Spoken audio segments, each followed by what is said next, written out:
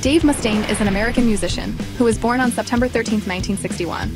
He is the frontman, lead songwriter, co-founder, and only original member of the thrash metal group MEGADETH. With MEGADETH, Mustaine has recorded 16 studio albums. He has also sold over 38 million records worldwide, and in 2017 he was awarded a Grammy for Best Metal Performance.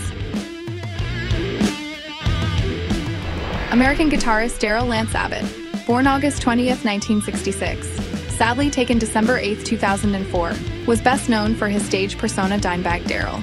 He co-founded both Damageplan and PANTERA, two heavy metal bands, with his brother Vinnie Paul.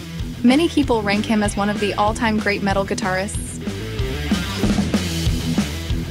Eddie Van Halen, an American musician, born January 26, 1955, passed on October 6, 2020.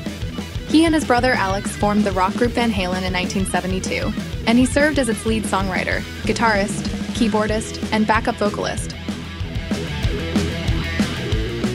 Randy Rhoads, an American musician, born December 6, 1956, and died March 19, 1982. In addition to being the guitarist and co-songwriter on Ozzy Osbourne's first two solo albums, he was also a co-founder and founding guitarist of the heavy metal band Quiet Riot.